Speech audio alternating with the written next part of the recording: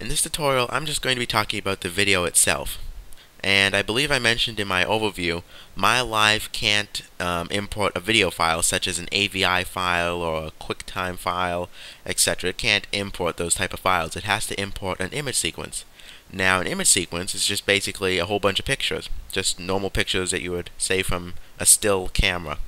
And when it plays them back, it makes a video sequence just like how your AVI file does it, only when the AVI file does it, for the sake of file space, it'll compress multiple frames together, and this results in a smaller file, but it's much more confusing.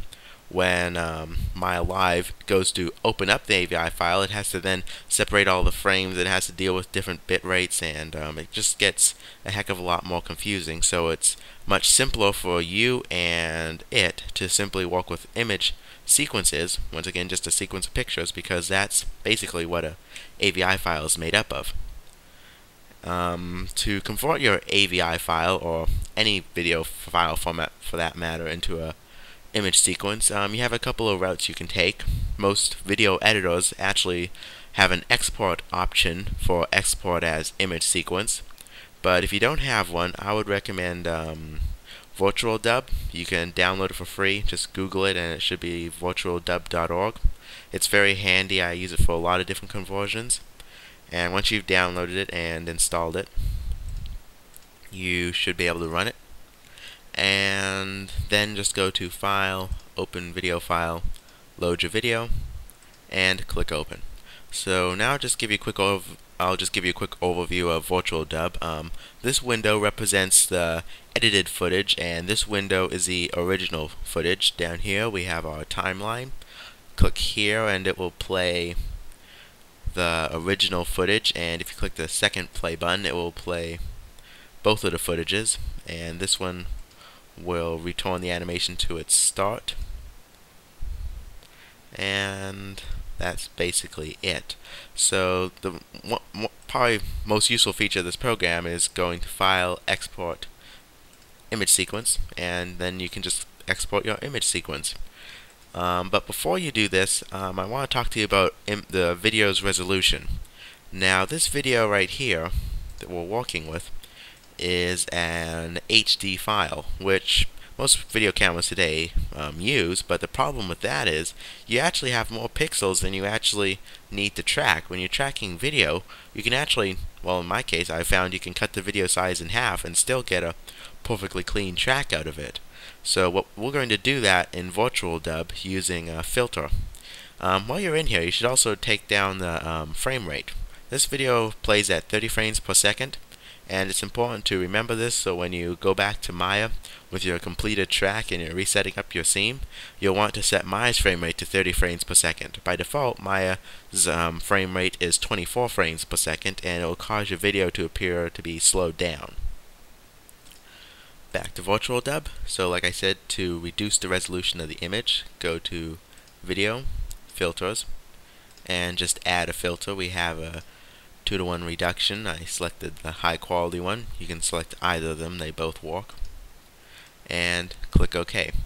And the reason we can get away with this is you got to remember also, this image sequence, we won't actually be using this image sequence for the background when we composite our geometry after we've rendered it back into the scene. We're not going to be using this. This video footage will only be used for MyLive, so we can reduce the quality of it and no one will be the wiser.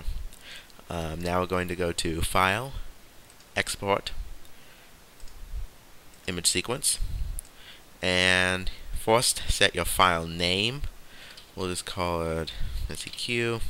Your suffix. We'll just leave it as a JPEG, but if we change the file format, it will change the suffix automatically for you. Something I should talk about now is file formats. Normally when you're working in computer graphics, you probably have learned by now to run as far away from as you can JPEG file formats, because they compress the images and it really reduces the quality. But in the case of video tracking, you can get away with a bit of compression.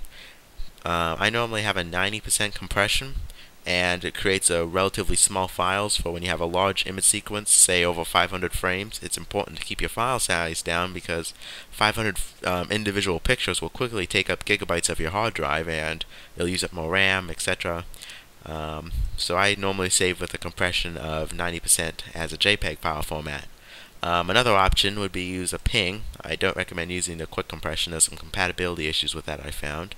A PNG file, it's complete. It's a lossless file format, so there won't be any compression artifacts or something like that. So that's if you don't want to worry about compression. Or a TGA file format. That's another good file format to use, really, if you're worried about compression. TGA or PNG, I'd use either one of those, and I would not use a Windows bitmap file format. Simply, in my personal opinion, it creates a larger file than necessary normally, and it's just not compatible with different operating systems. I know I'm using an AVI file format, which seems weird saying that, but I normally like to stick with a PNG or a TGA. So you have file name, suffix is already set for us, and now the minimum number of digits in, now this is the buffer, and I always set this to 0, and it will normally work just fine with Maya.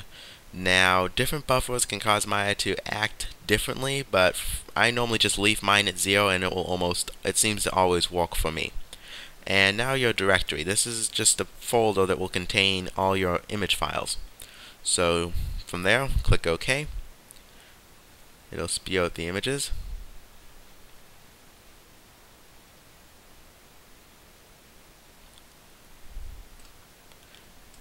Look in the folder. And now we have our image sequence. Here you see they're just a whole bunch of individual pictures. Now, something else there's another way of exporting an image sequence if you don't want to download VirtualDub or you don't have another video editing program on your computer. There's a way of doing it directly from Maya, and I highly do not recommend this technique. I'm just showing you because it's kind of cool knowing that you can, but I don't recommend it. It's just a bit hackish. So, just open up Maya, new scene, make it completely empty. Then go to View. Select Camera, open up the Attributes Editor, then go to Image Plane, create Image Plane, it's under the Environment tag, and load your video because Maya, unlike Maya Live, can actually load a video file. And something very important to note about video files in Maya, they start at frame 0, not at frame 1, so you'll need to go down to your timeline and set it to frame 0. And this video sequence is 91 frames long, but in case you don't know how long it is, normally what I'll do is I'll just enter a high number, then scrub the animation frame by frame. Oh wait, one last thing you have to do when you initially import your AVI file, make sure you check Use Image Sequence, otherwise it won't play the animation, it'll just display the first frame. So as I was saying, I scrub the animation and wait for the AVI to stop, which in this case it stops at frame 91, so I'll set my timeline to 91 frames.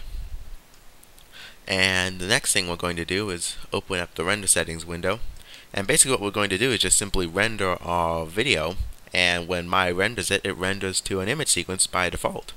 So we just kinda used Maya to fix our own problem, and once again the file formats are completely up to you. In this case, I'll actually would recommend using an IFF file format.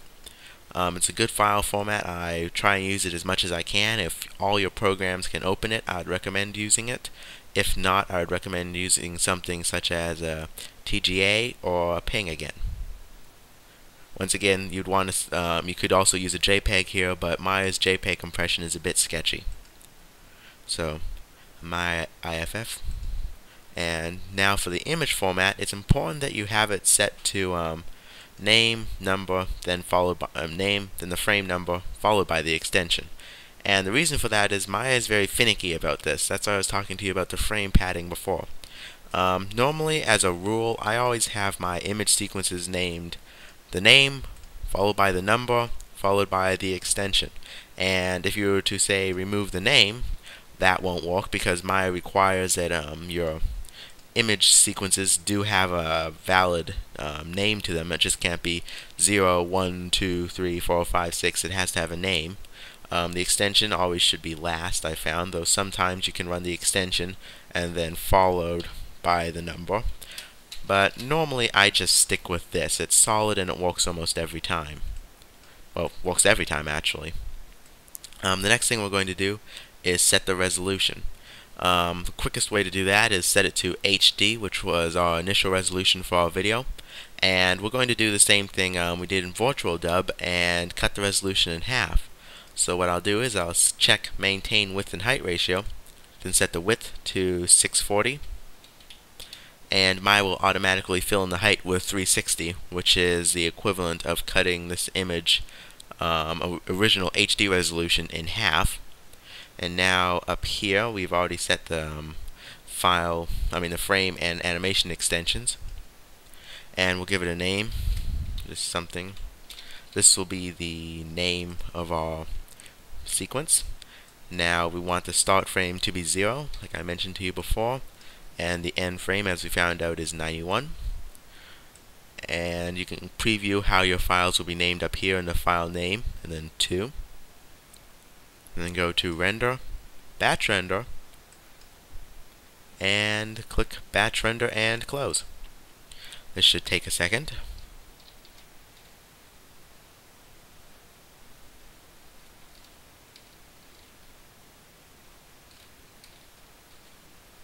Okay, now that that's done, we have our image sequence rendered from Maya. And we can find our image sequence in your Documents, Maya Projects, Default Images. And simply look for your name of your image sequence. I'll be just simply cutting it out and moving it so it'll be a little easier to see. Be putting it in here with the image sequence we exported from Virtual Dub. And now we would just simply load those sequences back into Maya. Show you a quick example of that.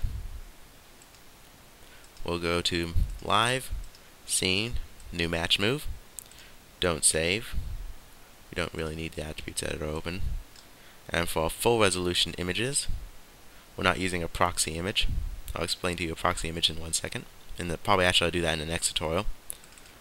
Load up your video, and Maya Live will automatically set your timeline to the length of the image sequence, and you're ready to start tracking your video. As you can see, it works with both file formats. Really, it's whichever file format works for you and your production pipeline. Thanks for watching this tutorial, and in the next tutorial we'll begin looking at Maya Live by itself.